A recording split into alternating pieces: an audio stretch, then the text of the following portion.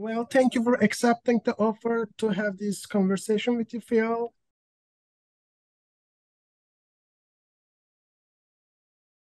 I get $100 for this, right?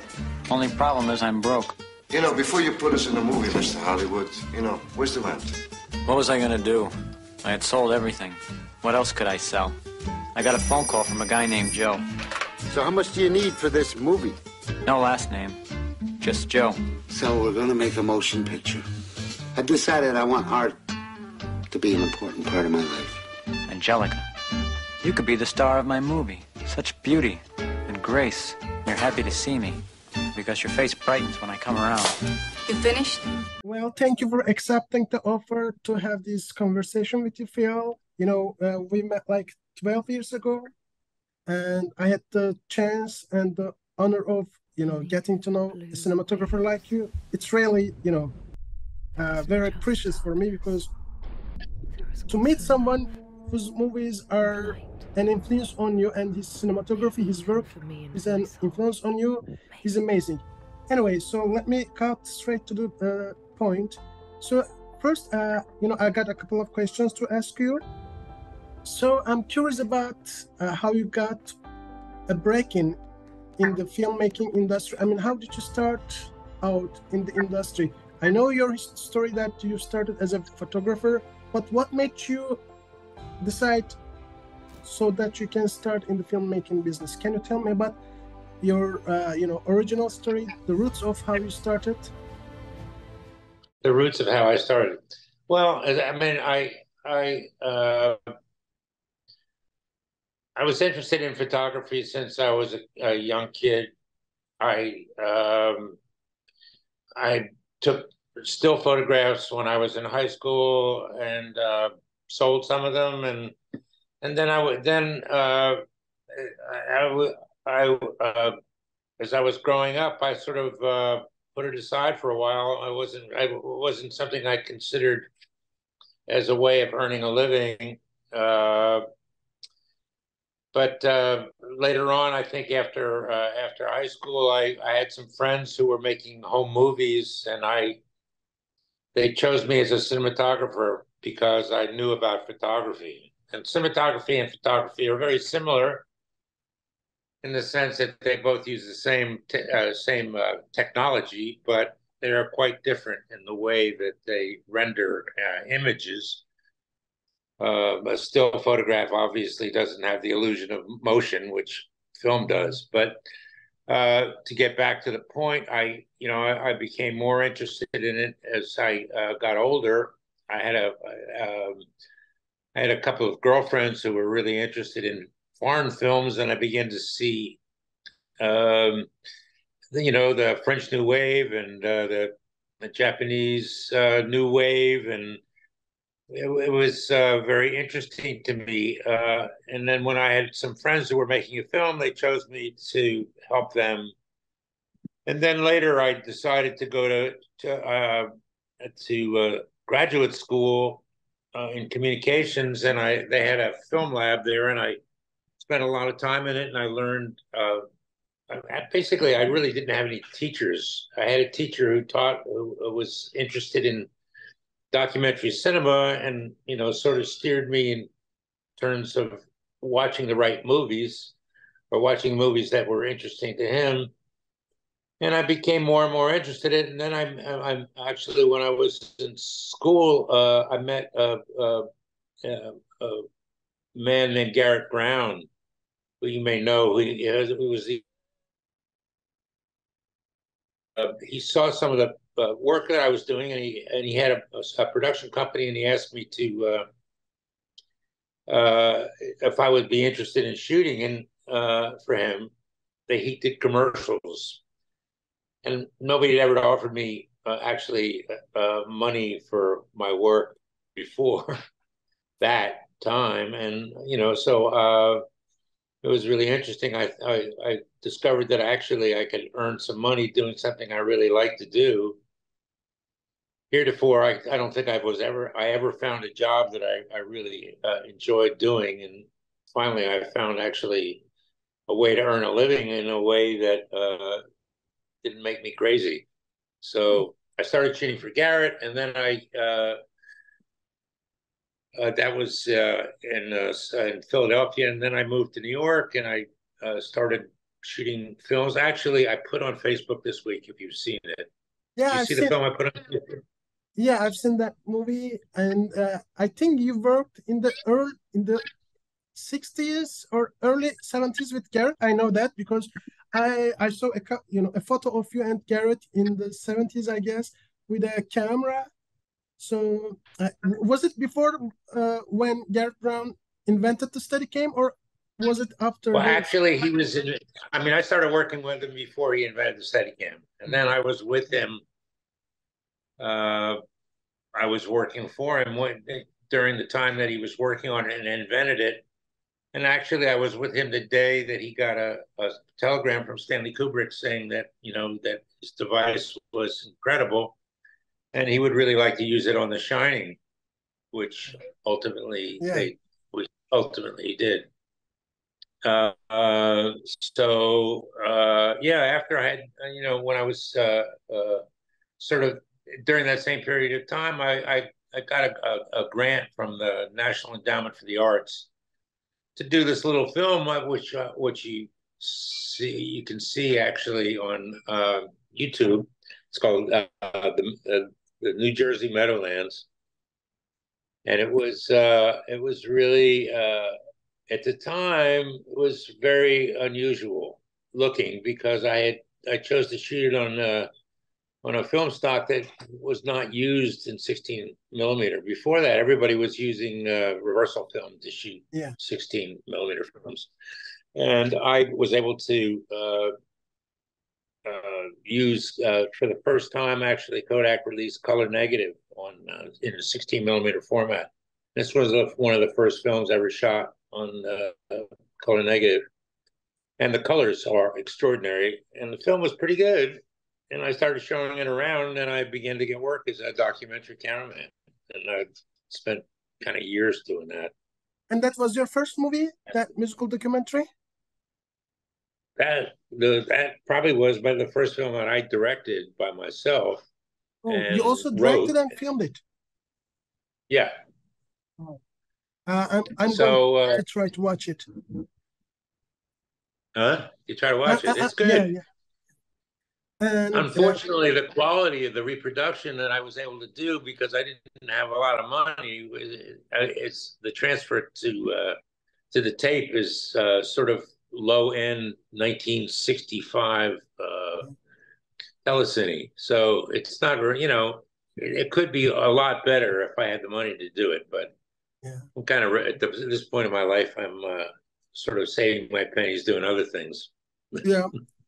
I know that some of your photography works are stored in the Getty Museum, and I'm an admirer of your photography work as well, because when I take a look at your photographs, I think that they are taken in the present time, but then I just check the time that you took that picture, that photograph, and it says, 70s, but it's like your photographs are taking me, back in time, but it's like it's now, but they are not now. There is something unique, something timelessness about your photography. That's what I like about your photographs. And back to the film industry, the next question I'm curious about, I know that you worked in different genres, like you worked in a sci-fi, like Cyborg 3, you worked in 2 or 3 Westerns, and those Westerns are amazing. I loved, you gave me the DVD of Barrows, the Western you made in 2008, and I loved that Western a lot. And then you made another Western called Timber, and I also like that a lot because they are very, minimalistic, and they are very story-driven, character-driven Westerns. And the way you filmed those Westerns are very unique to me because you filmed in anamorphic or cinemascope. I don't recall that part, but you filmed digitally.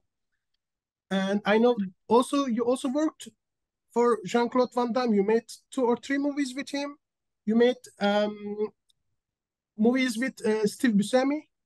Am I pronouncing his surname correctly? I don't know, but yes, you worked in the independent film filmmaking industry a lot, and you work in the Hollywood system.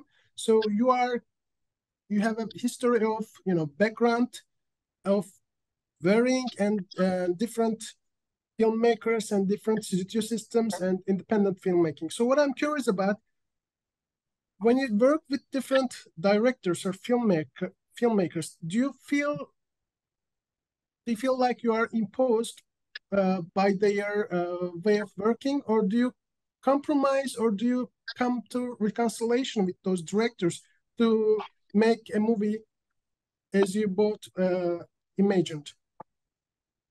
Well, I mean, obviously, the best situation is when you're both on the same page, and you both have the same idea, and it's a true collaboration. And I have to say that films don't always follow that pattern. They're in various degrees, from total collaboration to total dictatorship. And I think, I prefer the collaboration situations, obviously, much more. Working for a dictator is not very much fun. But I mean, it can be. I mean, I have to say, almost any film that I've ever done, I've learned something, and I've tried to find something about it that gave me a sense of fulfillment.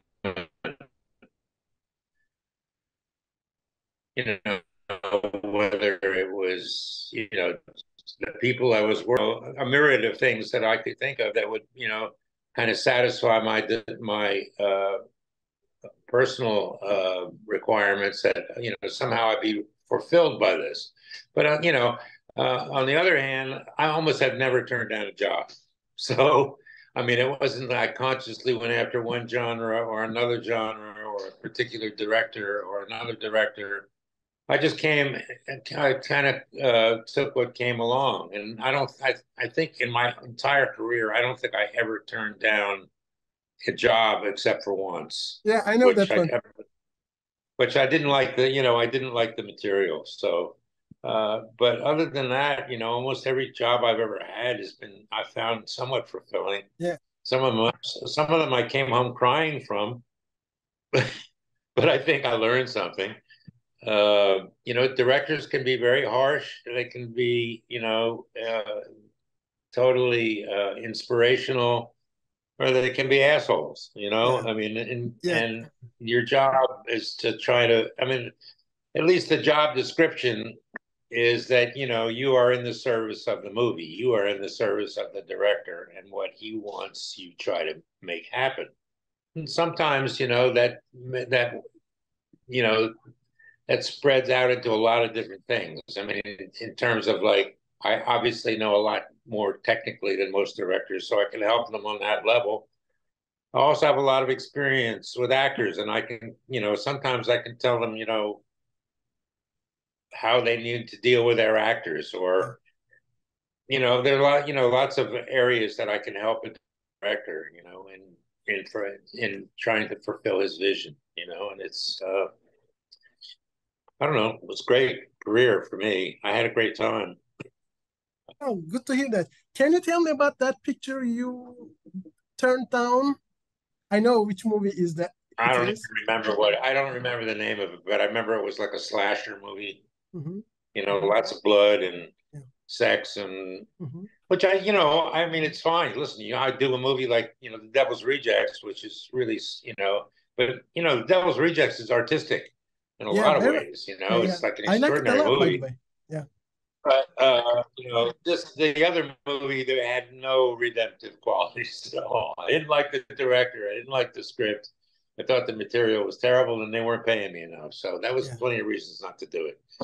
But I think you were bringing your own insight and your own signature in a way into that movies, because that's how I, got to know you first. Because when I first watched The Devil Rejects and the, other Rob Zombie movie, Halloween, I realized that there is things that are, that are not very much explored or experimented before in those movies. Because I remember that you did some different camera work in The The Devil Rejects, which you also have filmed in 16 millimeter, as far as I recall. And I like their visuals. Even their storylines are not gripping as other stories sometimes. I like the way those movies talk to me because you bring your own visual, language into it. That's what I like those movies. I mean, that's what I like about those movies. And the next question is, well, I don't want to keep you very much busy, so I've got two or three more questions. And the next one is, the filmmaking trends are changing very rapidly, and you come from a history of filming on negative films, which was analog system. Now you're filming for the last 10 years. I know that you're filming on digital capture, and some of the directors or filmmakers are not very much interested in capturing their images or films in digital media or digital imaging systems.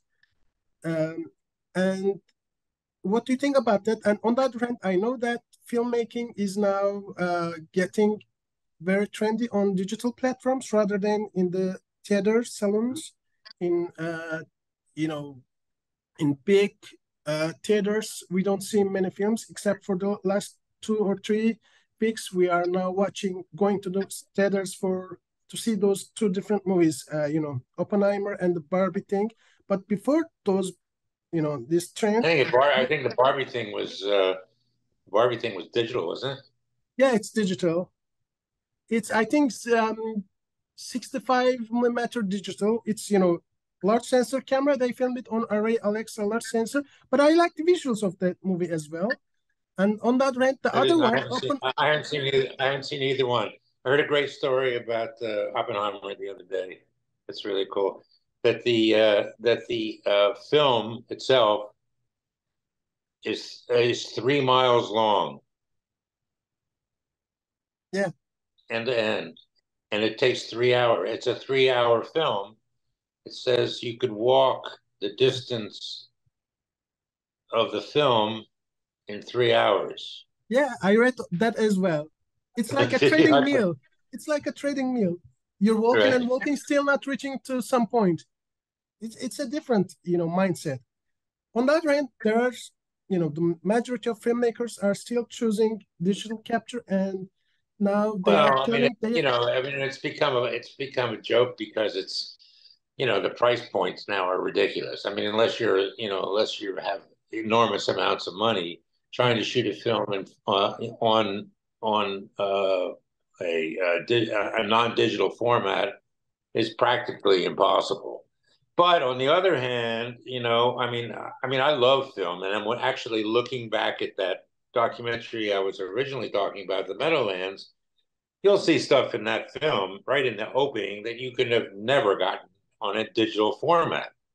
Never.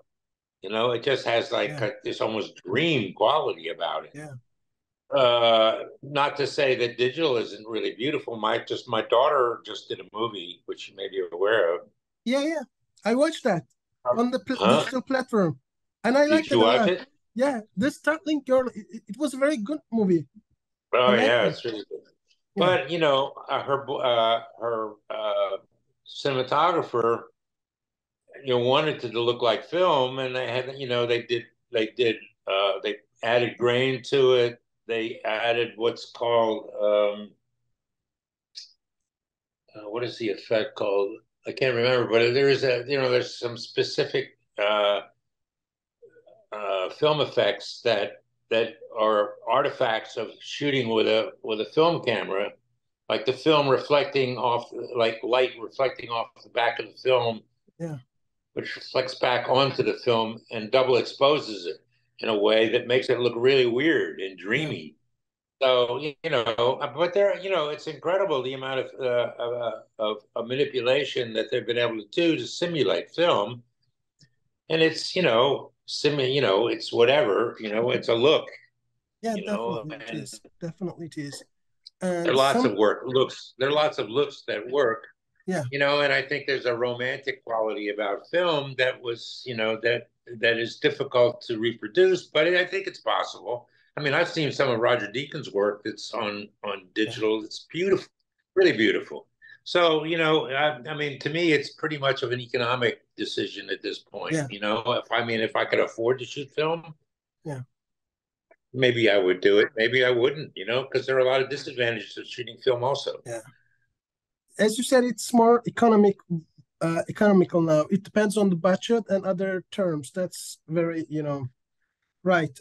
So I mean, if you're going to do a short film for yourself, yeah, I, and you I have, love digital a and you lot. want It to, gives me, yeah, it gives me a lot of opportunities, and it gives me a lot of freedom, because if I don't have enough money, if I don't have enough money for laboratory work, if I don't have enough money for film stocks, I I rather like digital, and I still like digital a lot, because even with a small DSLR, with mirrorless cameras, when I watch them, I'm impressed. And whether they are Super 35 or whether they are full frame, I cannot even notice the difference most of the times.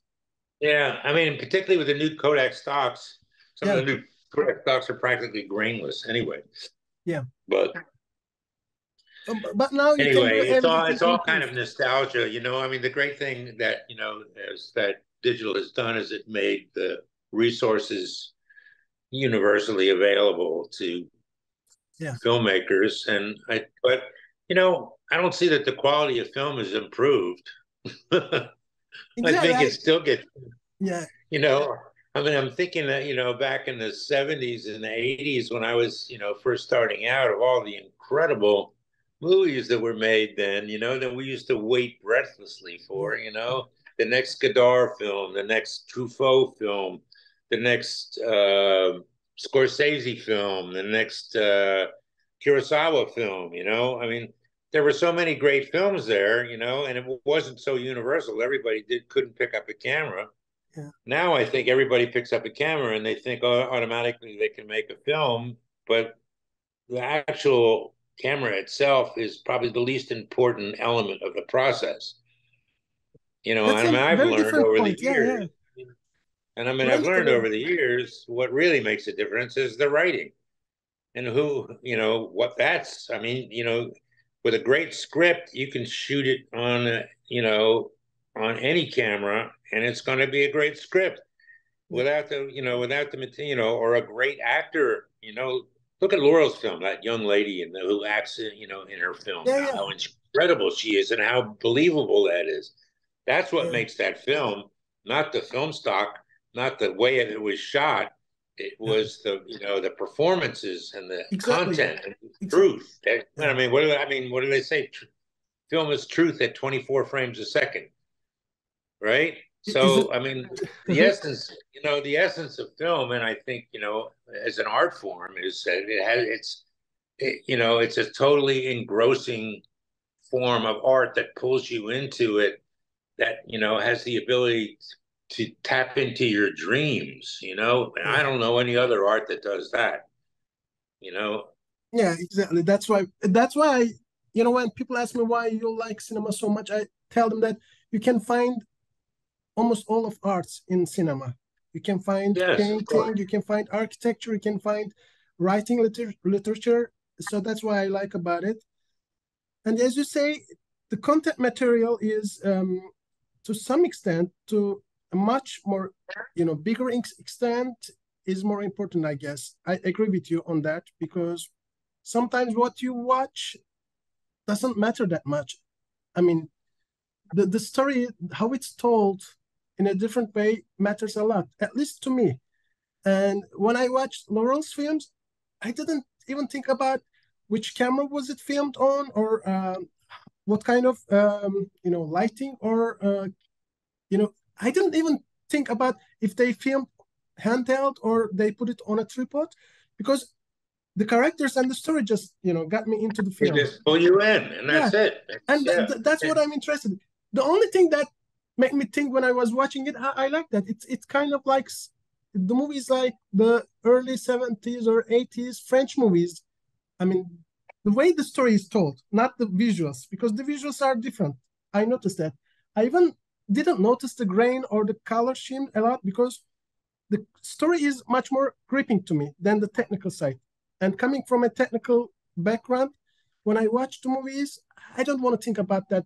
Well, as I don't want to think about it either, because the other day, for example, I watched again on at home on TV, Quentin Tarantino's movie, The Hateful Eight, and I know that it's filmed on 70 millimeter.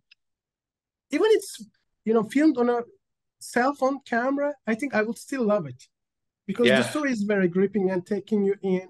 And I I agree. think, as you say, the content part of the filmmaking story is much more interesting and unique in many terms.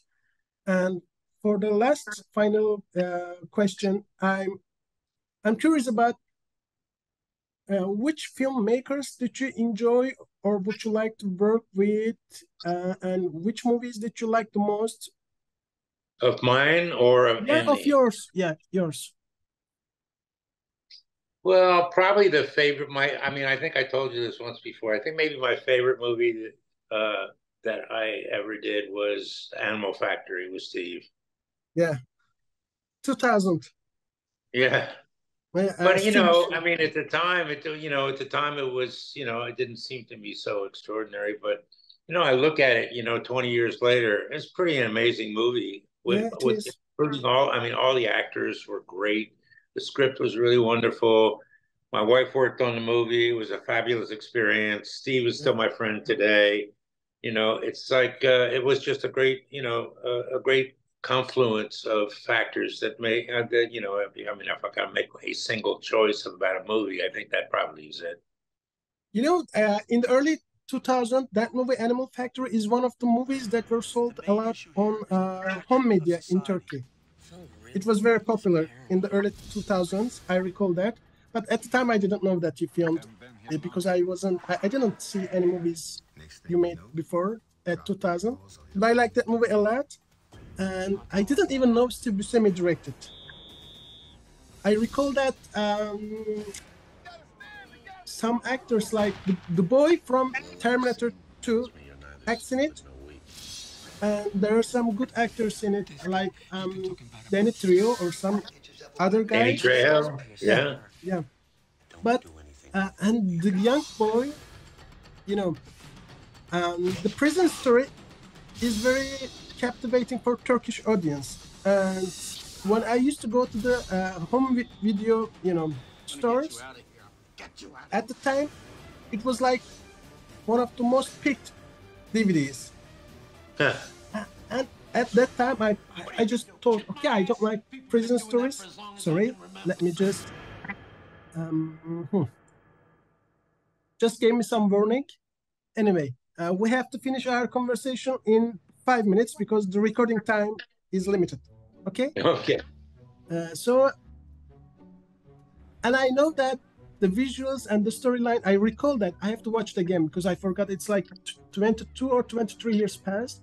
But the first moment I watched it, I recall that I liked that movie a lot. And now I think it's regarded as a cult movie on internet forums or websites because from time to time I come across that movie as well. Anyway, the final question that I want to ask you is,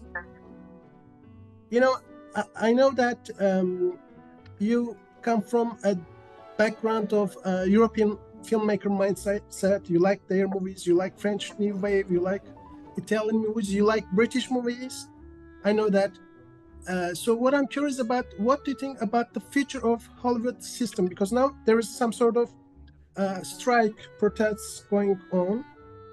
Do you think the system in Hollywood or the filmmaking industry in the United States is going to change for a better way, or it's going to change drastically in a very different way? I don't know. I'm afraid for the theatrical aspect of being able to watch movies, in a group atmosphere. I think, one of the things that I used to think about film going to the movies was kind of like going to the church or going to the A wedding, maybe? because it was a group experience. Yeah. It was like saying hallelujah together. The feeling that you get saying hallelujah by yourself as opposed to being in a group of 100 people who say hallelujah together. That's an enormous difference, don't you think, in the Yeah, I way that think it so. affects you?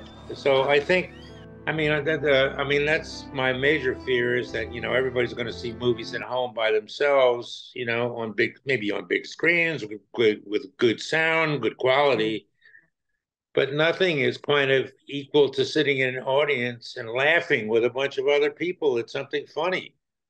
Everybody, and I say it's like a church experience in the sense, not that it's religious, but that it has overtones of an energy being created by a group of people together, like a bullfight or a sports event, I mean, Yeah, watching a sports event, in a stadium with 100,000 people is very different than watching it on a TV, right? I yeah, mean, exactly. right? Yeah, I know And the so experience. I think that's my main fear is Yeah, that is going to go away. Movies are not going to go away. Movies are never going to go away. But uh, I think that is kind of that to me that's a little bit unfortunate. But maybe it'll. I mean, I don't know. I can't prognosticate the future. I don't know if that's going to happen or not. I just maybe it'll happen on a smaller scale. Maybe yeah, you'll go to a local theater and the other thing is that films are they make the whole experience so expensive. When I was a kid, you go for, $2, you go to the movies and you buy you for $1 you buy a popcorn and you sit and watch a movie for 3 hours. That doesn't, that kind of doesn't exist anymore. yeah, It's expensive. It's like, it's not what it was. I'm also a little bit concerned about AI, which everybody yeah, is. I think I don't think it's ever going to replace real artists. I think it's going to replace a lot of mediocre artists. But I think the bottom line is that people are always going to be moved by the performance of other people. You know, yeah, an AI doesn't have is not a human. It doesn't have human experiences, and I think what is interesting about art is it reflects human experiences, not yeah, machine experiences. So it's never going to be this. It's never really going to replace art. It's going to replace a bunch of people who are wannabes, maybe, who don't, who just want to, just put out something with their name on it, yeah. or, it may replace video game scripts, but I don't think, I mean, I'm not worried about it replacing art. I don't think that's ever going Hmm. to. That's a very interesting point, and I again agree with what you say. And now considering that mm, if I had made this conversation with AI cinematographer, a digital cinematographer who doesn't exist in the real. What is an AI cinematographer? I don't know yet. I think there will be some AI creators that make films maybe online, No, and no, people right. are That going will to, create visuals yeah, but that's also, I mean, that also concerns me. I mean, what really concerns me more than anything, I think, is truth. The difficulty that it is becoming, how difficult it is becoming to discern what the truth is. yeah, Not that it wasn't always difficult, but it is becoming more and more difficult because of the simulation of truth.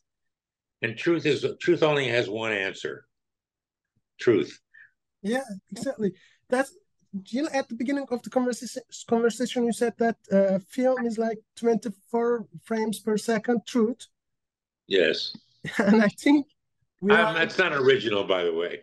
I don't know who said that, but the way around. It was like 24 frames a lie, but the way you put it is, I think, more interesting to me. And as you say, if we lose that aspect of filmmaking as 24 frames per second truth, things could get just a little bit uglier, maybe. I don't know. But I get they're your already point. ugly. They're already, Yeah, look at your exactly. country. Yeah, yeah, definitely. And I Look at both definitely, our countries. yeah, yeah, both of our countries are like sisters now in many ways. Anyway, it was a very nice, talk with you, having this conversation with you. It was very important and very precious to me. So I'm very thankful to you for accepting the offer. And And again, we're happy to see you after like 12 years. Yeah, it was nice. I hope we get we love Turkey so much, and we would love to come visit you again. You should. You should. Definitely. There are so many beautiful places in Turkey to see. And, Turkey is just like the United States. There are different. I know that when you travel across United States, you meet different kind of cultures and people. It's very same for Turkey as well. So thank you very much again. And I should say my regards and my thanks as well to your beautiful wife, Lisa, as well. And have a good evening. Thank you very much, Phil.